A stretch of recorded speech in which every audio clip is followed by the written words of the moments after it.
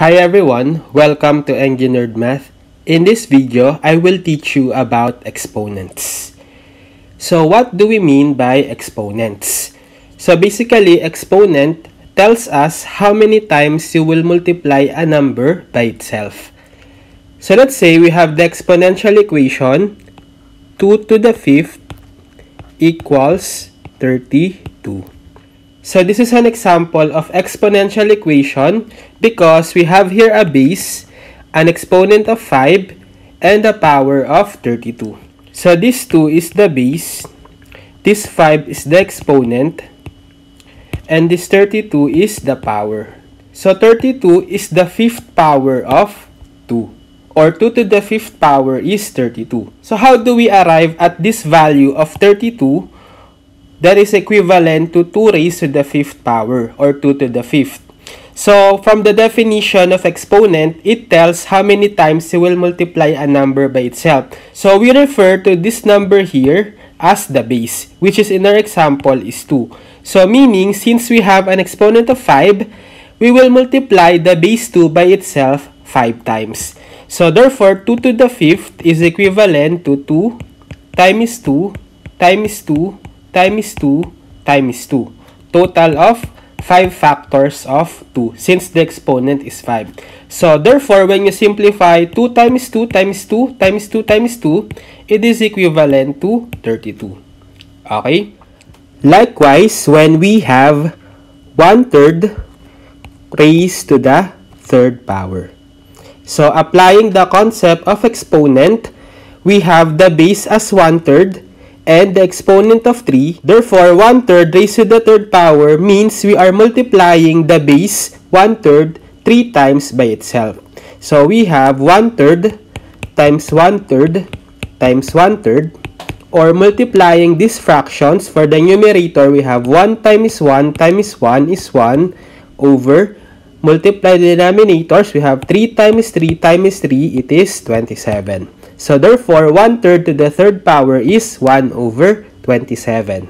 Next, how about negative 4 to the 4th power?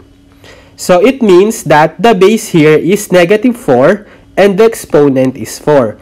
So, it means that we will multiply negative 4 by itself 4 times. So, negative 4 to the 4th is equivalent to negative 4 times negative 4 times negative 4 times negative 4. Total of 4 factors. So, when we simplify this, negative 4 times negative 4 times negative 4 times negative 4 is equal to positive 256. Okay? What if we have negative 4 raised to the 4th power? So, this expression is different from the previous example in the sense that for the previous example, we have the negative 4 enclosed inside the parentheses and then we raise to the 4th power. So for this expression, the base that we have is the actual number inside the parentheses, which is negative 4. While for this example, we don't have a parenthesis enclosing the negative 4. Right? So what it means is that the only base that we can consider for negative 4 raised to the 4th without parentheses is just 4. And this negative means that after we have found the final value of the expression 4 to the 4th, we will just need to multiply that value by negative 1. So that's the difference between these expressions, because most of the students tend to commit mistakes when they encounter these expressions. So the most common mistake that they have is that they consider this negative 4 to the 4th equivalent to negative 4 to the 4th, which is not correct. Why? Because negative 4 to the 4th is equivalent to what? So, I have told you already that the correct base here is 4, not negative 4, since we don't have a parenthesis, right? So, therefore, we will multiply the base 4 times by itself because the exponent is 4. So, we have 4 times 4 times 4 times 4. And then this negative here is just a negative 1 multiplied to this expression. So, we can just put a negative sign before the first 4. So that when we multiply negative 4 times 4 times 4 times 4, it is negative 256. So you see, negative 256 is not equivalent to negative 4 raised to the 4th, which is, as what we get a while ago, it is equivalent to positive 256, right? So always be careful when simplifying these types of exponential expressions.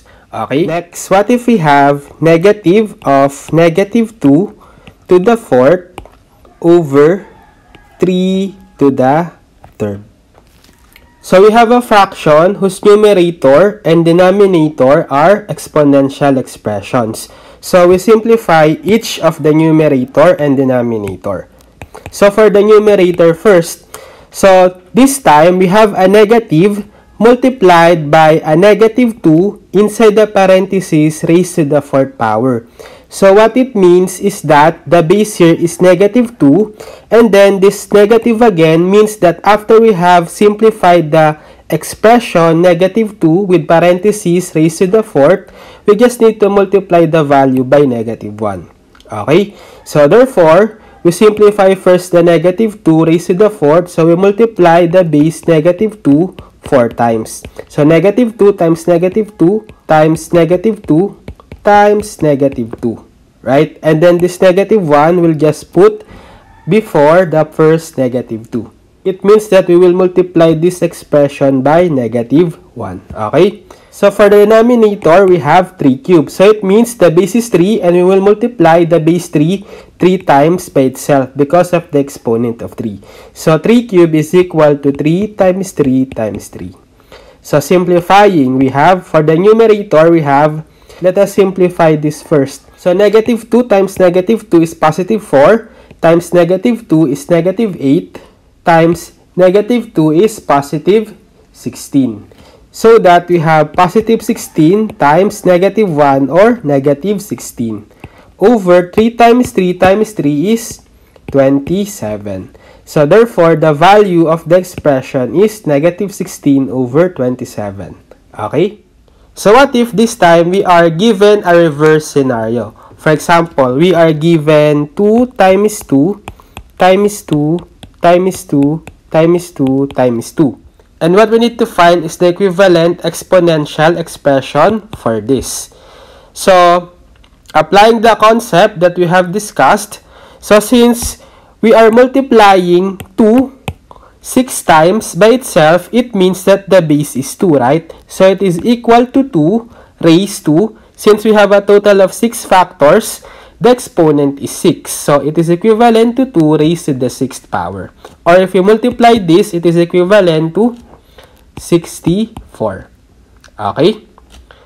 Likewise, if we have 2 thirds times 2 thirds times 2 thirds, in exponential expression, it is equivalent to the base 2 thirds multiplied 3 times by itself, or 2 thirds raised to the third power. Or it is equivalent to 2 times 2 times 2 is 8 over 3 times 3 times 3 is 27. Okay? Next, what if we have negative 3 times 3 times 3? So this time, the base that we can consider here is positive 3, right? Because this negative here, as in the previous example, only means that after we have simplified this 3 times 3 times 3, we will just need to multiply that value by negative 1.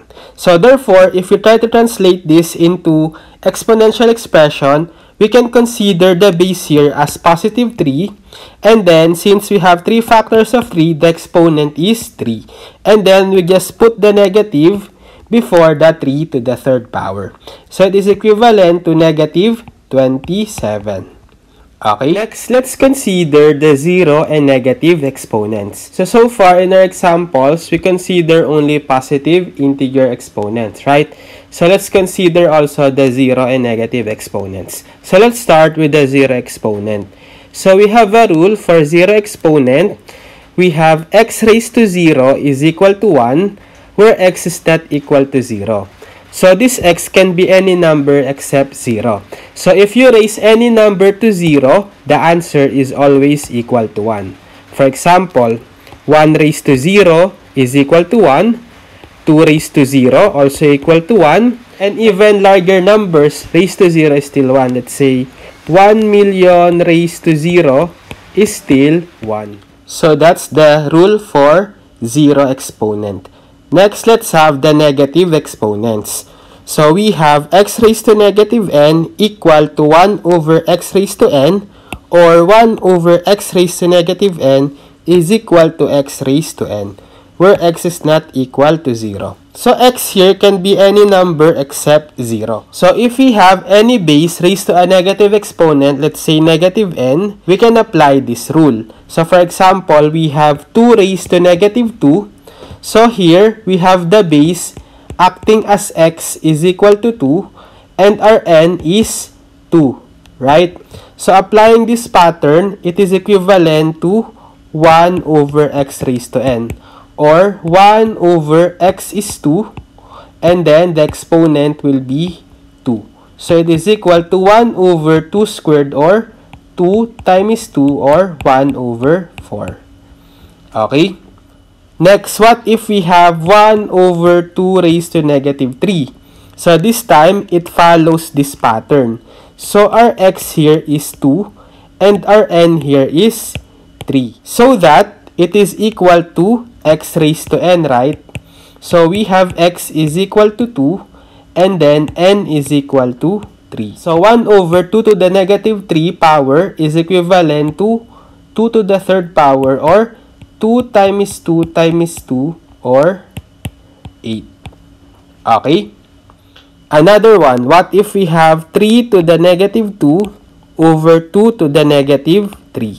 So this 3 to the negative 2, it is equivalent to 1 over 3 to the second power, right? Applying this rule. Then this 2 raised to the negative 3 in the denominator is equivalent to applying this form times 2 to the positive third power.